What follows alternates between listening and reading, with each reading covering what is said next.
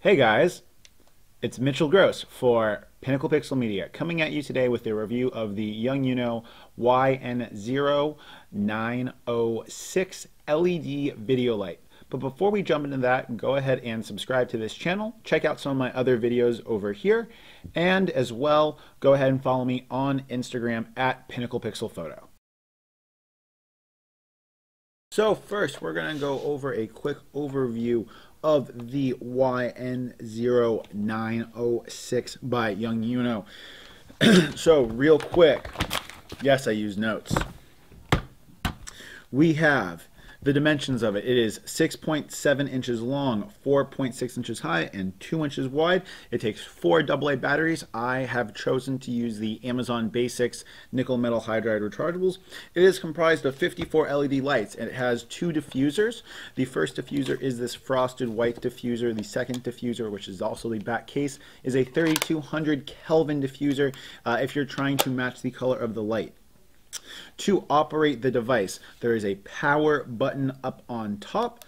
There is a toggle button here, so if you are using a stills camera and you want to use this as a flash, I'm not quite sure the applications of this. I personally haven't really utilized this a whole lot. Only because, well, actually, I might be able to utilize this more now, simply because, you know, the shutter speed of the device. You'd have to be able to sync that, but it's cool that they include that feature.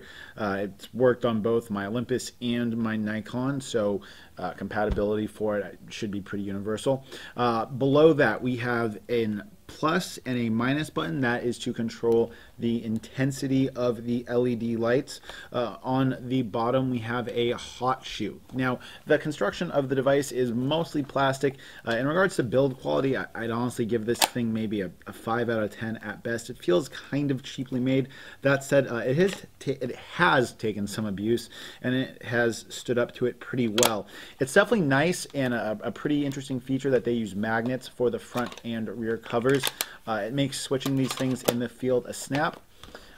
Weight, like I love to do, we're going to go ahead and get you the weight on this with the 4 AA batteries. So as it would be sitting on top of your device, or its active weight, I guess you could say, we are looking at 235 grams. Now, to go ahead and mount it on top of your device, here I have my Nikon D750. It has a hot shoe, and that screws down. There's a clamp that screws down over the hot shoe.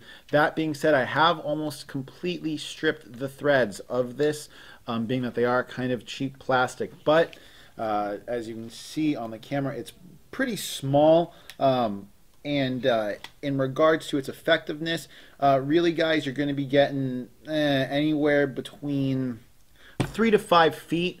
It makes it great, like little on-the-spot interview camera if you're doing event cinematography. In regards to its uses for photography, I've actually used this light in a kind of a different way. What I'll do is, if I'm shooting a scene and I want to add a hot spot of light or another source of light, let's say I'm shooting a DJ, I can literally just take this and go and place it somewhere and leave it on, right? And it will give me a little bit of fill light. If I'm shooting a DJ, depending upon the axis, I'll be able to just place this up and angle it up in his face so that I always kind of have that key light that I can get some of his facial features and kind of extract that out in post. For the size and weight, it's pretty small, it's pretty lightweight, and the price on this, I want to say, is below $30. I'll go ahead and I'll leave a link to the most updated price on Amazon. It would support my page, and I do appreciate it. That being said, I'm here just to make these reviews and answer any questions for you guys. If you want to support the channel, feel free. So, I'll go ahead, leave a link in the description. If you have any questions about it, I'm really great about getting back to people in the comment section. I really try to embrace the community in regards to that. Go ahead, support me on Instagram at Pinnacle Pixel Photo. I just hit 20,000 followers, and it's been a wild ride, so I appreciate anyone that came to my channel from Instagram.